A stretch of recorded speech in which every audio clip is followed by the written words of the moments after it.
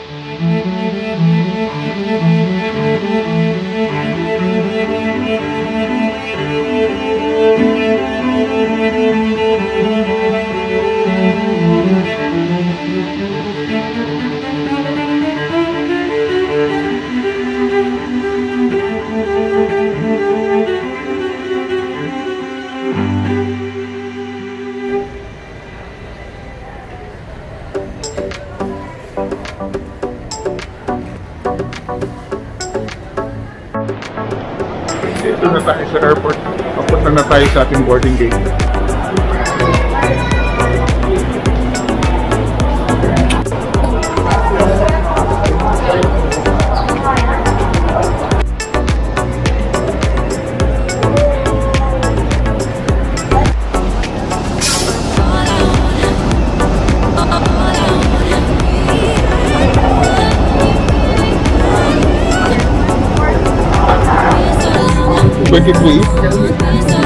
Go ahead,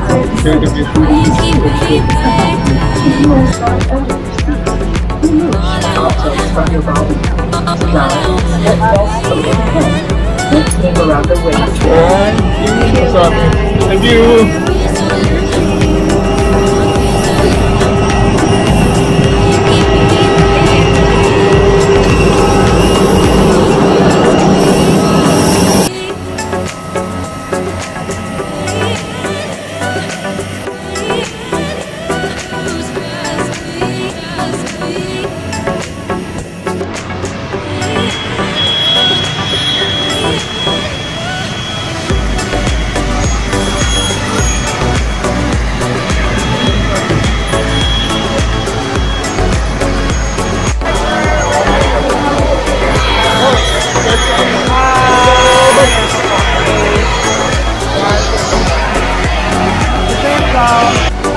Yes, close to Bautista.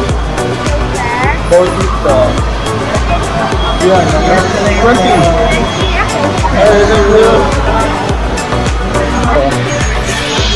Andito na tayo sa Ozamiz. Yes po, Ozamiz po. Welcome to Ozamiz. Glad to be back after 25 years. Oh! I was here You've been here 25 years ago when I did some documentation on the Subanon tribe sa Malindang. Oh, really? Umakit ako doon for 2 days yata. 25 years ago. Yes, I met some Subanod tribe. Okay, that's good. On tomorrow, Yes. you will meet again. Ah, okay, good. Sana ma-meet ko pa yung mga elders na na-meet ko dati. Uy, ano may pa? Pa-welcome drinks pa.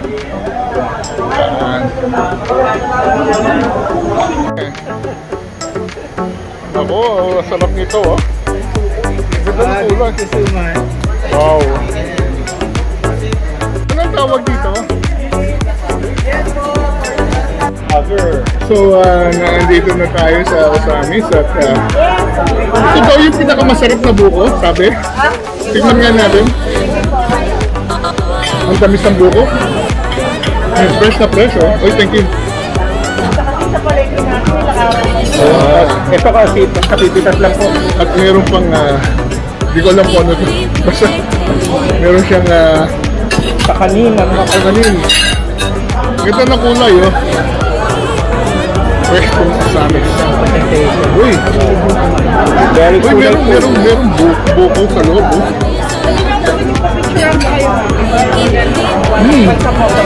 Panalo po. Panalo. Anyway, Poster 1. Katatapos lang ng merienda, maglalunch naman. Ano ba yan? Binubusog nyo kami. Coaster 1. Poster 1, yes. Saan tayo, Coaster 1? Yan po yung Coaster 1. Ito po. Ah, this is Coaster 1 daw. Loading.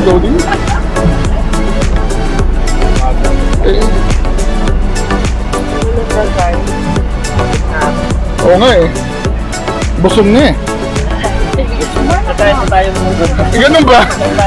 Hindi ba okay na yun? Okay. Happy na ako doon. Sarap ng yung mga kakanin. Introduction pala ba yun? Talagang ginalingan masyado na Ozamiz. Busog na kami. Lumpia Gandao, meaning magandang araw po sa lahat. It's a Sabanian word of magandang araw. So welcome to Misamis Occidental, Ascenso Misamis Occidental. You are now in Ozamiz City, the commercial capital of Misamis Occidental. Of the political capital of Misamis Occidental is Oroquieta City, where the capital is there, and the Perangat Festival will be held there. Okay. Now we have Michael, tour guide from Ozamiz City, so I will turn over to you, Michael. Nakakatuwa nga po kasi yung tinanong ko po yung mga nila, yung mga tribes talaga. For example, may mga practices sila na very weird and this. Bawa, yung earwax natin, lalagay siya sa yung yung sa blackhead velvet, natanggal no? Dogs. Ito ba yun? Tingnan mo yung mukha namin. Mercury drug. Ayan, recycling. Marami na rin. Tingnan mo yung city hall natin. So itong park na to, recently nagawa po siya ng sobrang daming ng tao yan mamaya.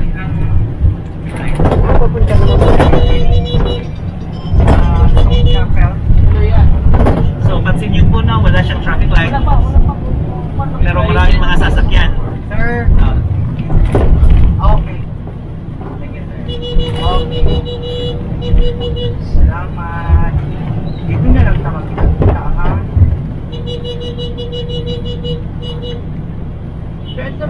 Kasi for example, in my case, May Jollibee. may nabili akong lupa around almost 1 hectare. Okay naman siya. 600,000 lang. Pero naman, ano pa sila transfer sa iba? Ano ba? Tapos ang kagandahan nito, this administration is very keen in making of roads and building roads. Makikita niyo po mamaya. Yung pagdadaanan natin, puro mga bagong daan yan. It is a local name of rice baskets made of wood barks, wooded together with rattan sticks that the Subanin carried on their backs.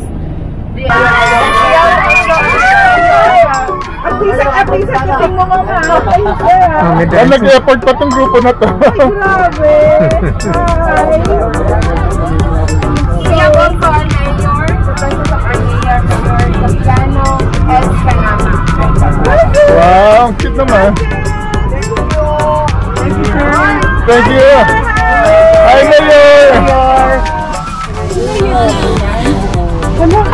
Sino ba? Sino ka pula?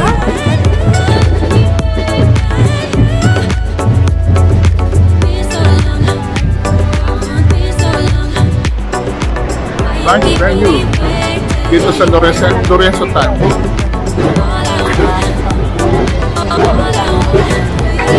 Hello, kids. Yeah, hello. Say hi. Hi. Welcome ulit. Welcome. Baka mapupuno kami ng ano, ng ganito. Dalawa na award nyo. Oo, dalawa na award. Airport, oh. Airport, oh. Hello po, ay, Mayor. Mayor po. Mayor ng Tangub City. Welcome po. Salamat po. Mayor! Welcome to Tangub City. Vice Mayor. Vice Mayor. Hey. Vice Mayor po. Salamat po. Salamat po natin. Welcome to Tangub. Salamat.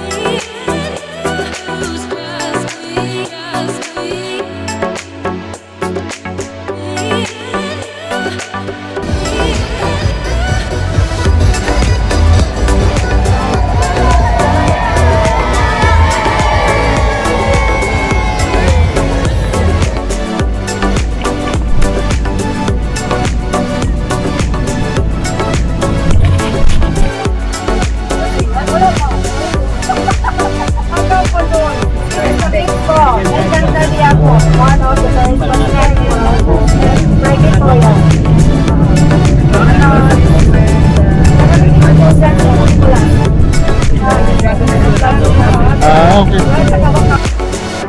Saan lugar na tayo? Sa barangay. Barangay Hoyohoy. Ano ibig sabihin ng Hoyohoy? Wow, to relax. So magre-relax tayo dito. Ang lamig, oh. Ang lamig na ng panahon. Bakit pa tayo? It's foggy, oh. Ganda ng lugar. Meron po sila mga tanim na mga bulaklak. Bakit pa rin tayo? Makakit na kami. Ito eh, ganda, oh. Wow, ang lamig, oh.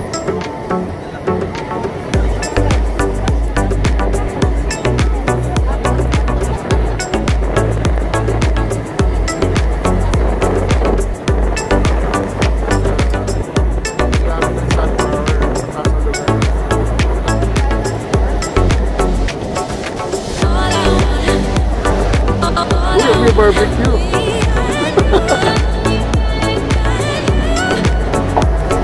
barangay Hoyohoy. Bakit pa rin tayo ng bata?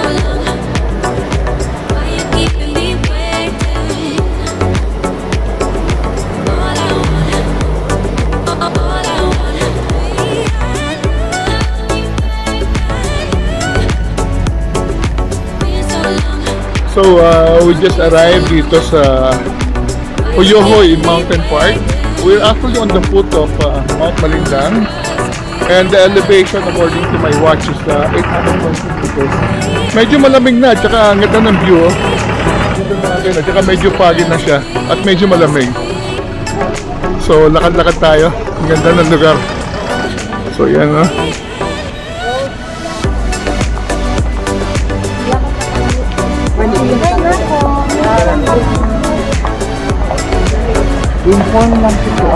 So may mga agoho trees, giant agoho trees, and this giant rocks is an indication that this used to be an active volcano.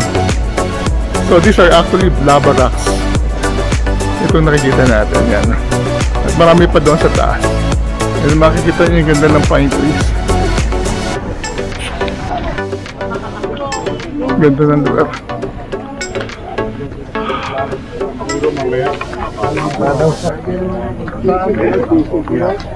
So, ang ganda. We're on the foot of Ozamiz, barangay Mount Malindang. Ganda ng lugar. So, ito yung viewpoint. And again, this giant rocks is an indication that it used to be part of an active volcano. So very volcanic siya. These are actually volcanic rocks eh. Mount Malindang used to be one of the most dangerous volcanoes in the Philippines. This is the stone church, stone chapel.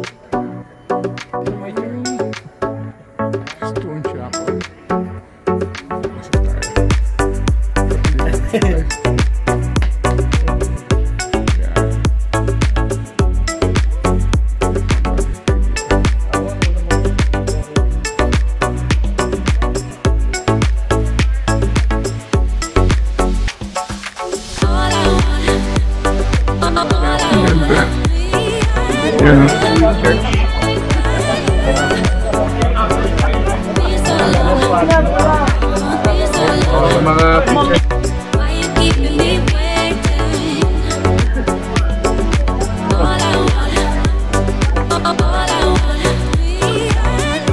Ang ganda ng lugar na ito, napaka-peaceful. We're on the foot of Mount Malindang. We're about 830 meters above sea level. Medyo malamig na siya. So, nagpapagnando sa baba at I don't know kung ano itong nakikita natin, but I think this is miracle fruit ba to? Meron pala dito ng dami ang lalaki. So, yun o. Ayan, ang ganda.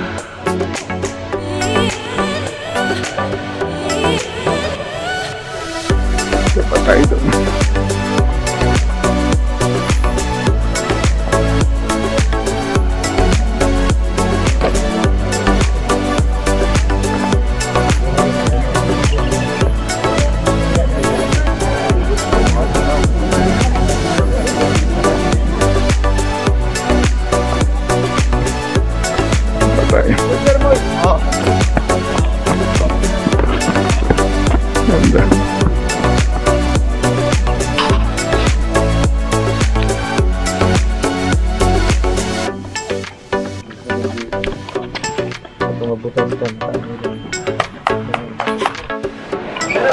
This is still part of Tangub?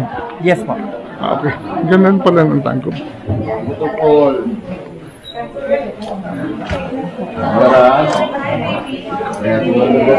Ay, snack na naman. Kakain na naman tayo. Okay, thank you. Kain na naman. Ito yung mga ano sa free-range chicken. So these are some local delicacies. I think this is kasama.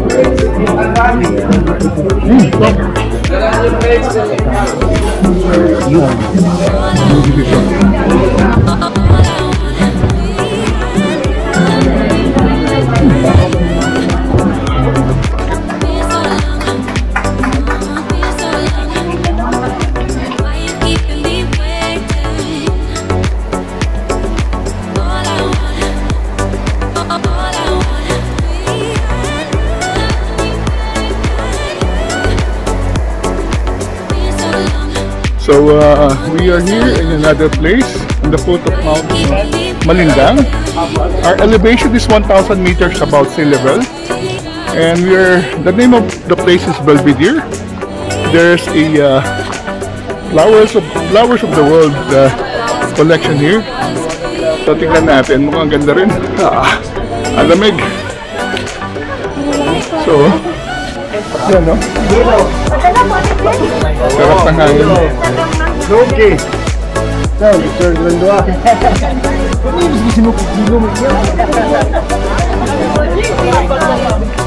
Ano? Ganda ng lugar. Ano? Kumababa na naman yung patch. Yan. Tao dito, ma'am. Ang ganda.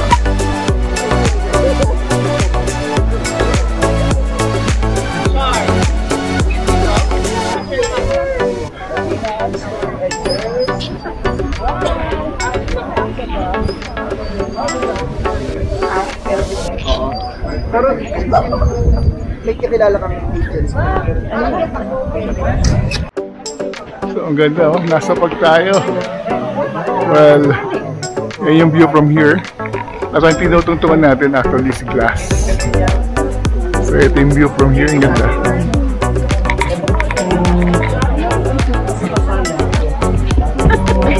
Baka na pa nila. Okay lang yan. Uy!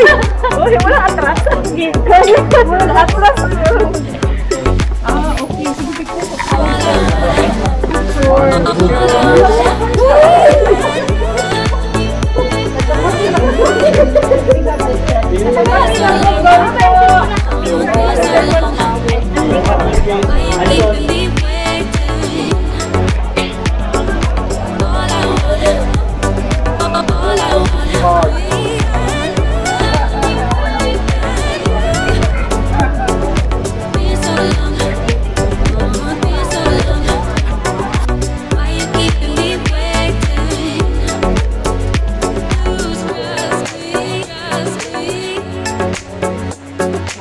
We could see the mountain ranges, the twin summits, as well as the entire city, overlooking the entire city, both of the city of Ozamiz as well as of the Tangub City. This is 1,000-meter elevation below sea level, and then most of the scenic views here are owned by the local government unit of the Province of Misamis Occidental. Before, this is operated by the LG of Tangub. Now it is now turned over to the province to have it maintained as well as to have it improved. Over there at the top is under construction is the Garden of the Worlds, designed by the architect, the famous architect Fox, and it is going to be operated the next year. This is one of the highlights when you visit here in the province of Misamis Occidental. You should not miss visiting the view deck here in Belvedere. The best time for you to come here is 10 to 11 in the morning so that it would not be foggy and you can see the entire city, both of the city of Ozamiz and Tangub. Ganda dito.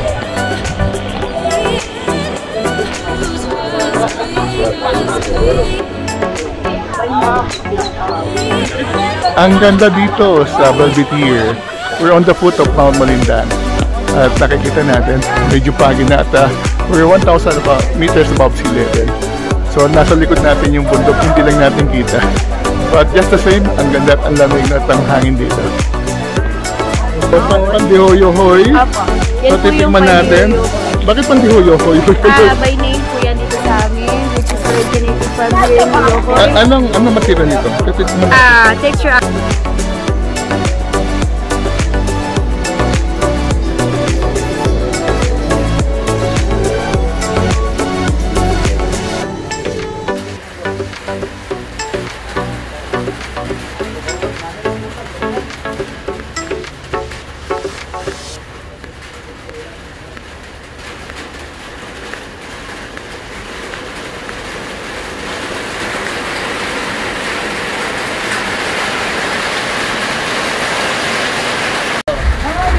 Kasi ang winner na nandito is stone relief.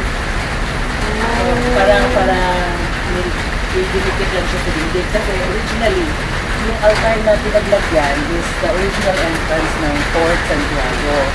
Ako Santiago to. Oo. Nung nakasagsagan ng invasions ng mga more invasions sa kabilang neighboring places sa Lanao,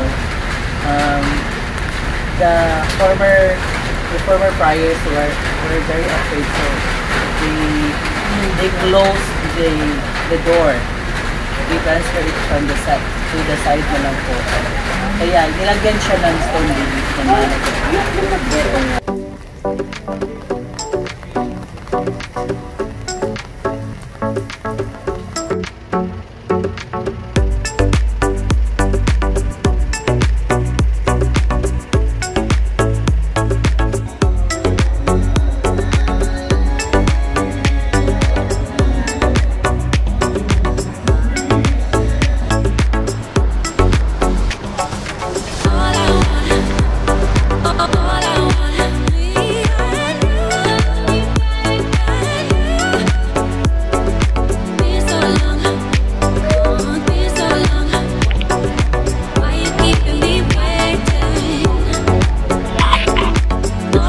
Built in 1756.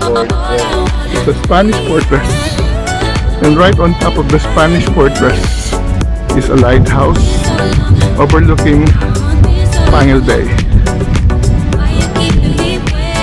So may lighthouse siya.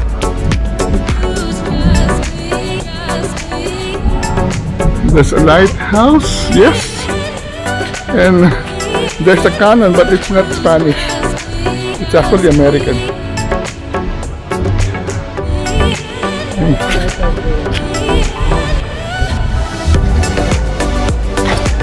Okay, yun na Fort Santiago. Plus, delicacy. First is baked scallop. Second is layak. Third is Bisayang manok, native chicken. And third is native chicken also, adobo style. And lastly is balbacua, Ozamiz best. Yes, balbacua. And also lechon. So dinner na tayo. Meron tayong balbacua. We have scallop, we have layak, it's a native dish, and lechon. Hindi natin ito kunahin. So ito muna natin yung balbacua. Sarap. Sarap yung balbacua.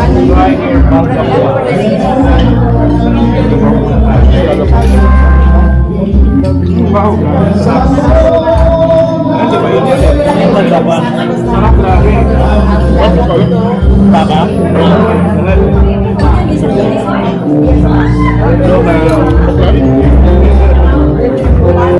Yung complete name po niya is Fuerte de la Concepcion y del Triunfo.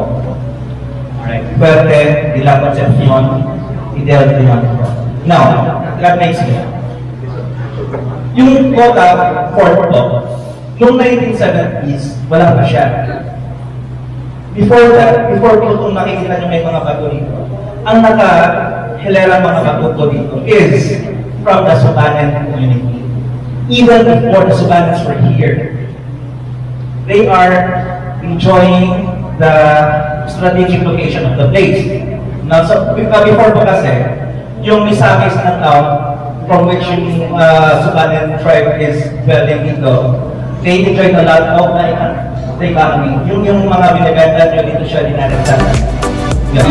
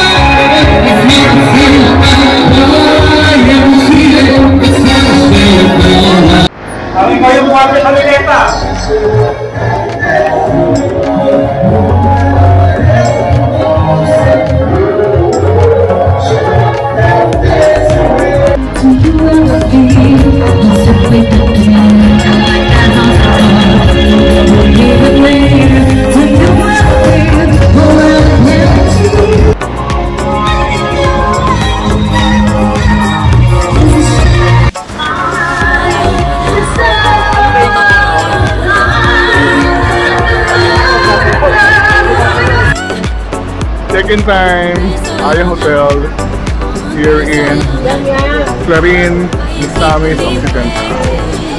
Dito na tayo. Umuulan. This is Clarin, sir. Ay, Clarin.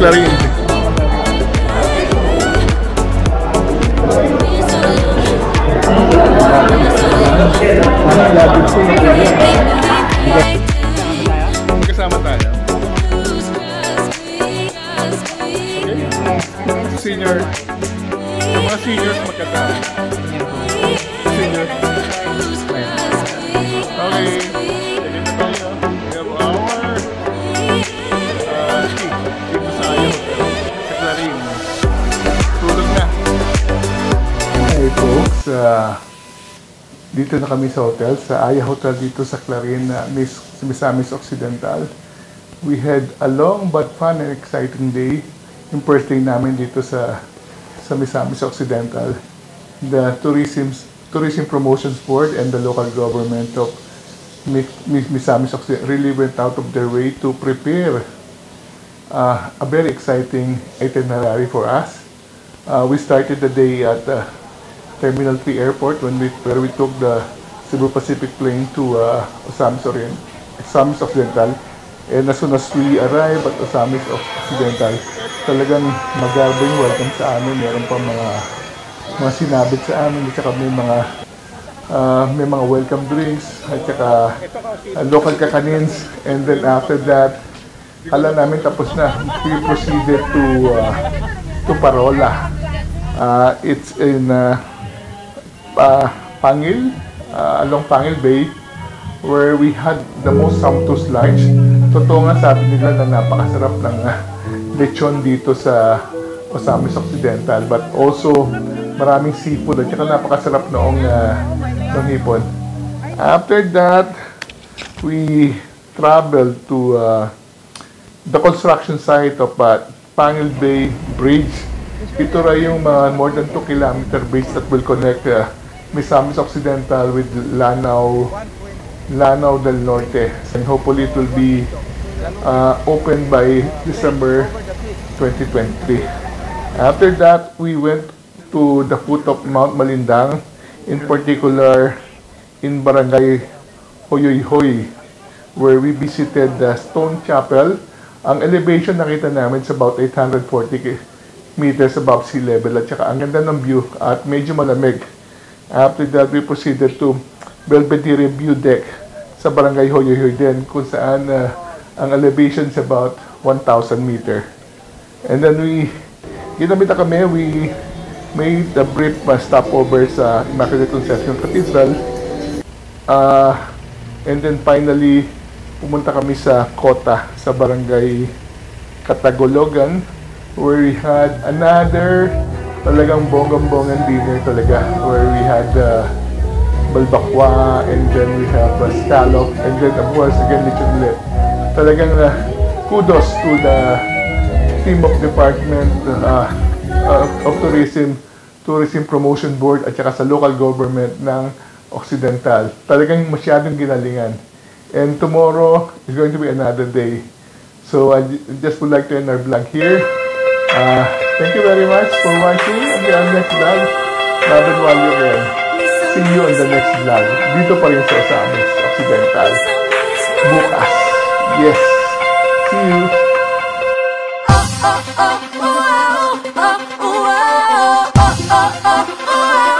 Misamis nun ko.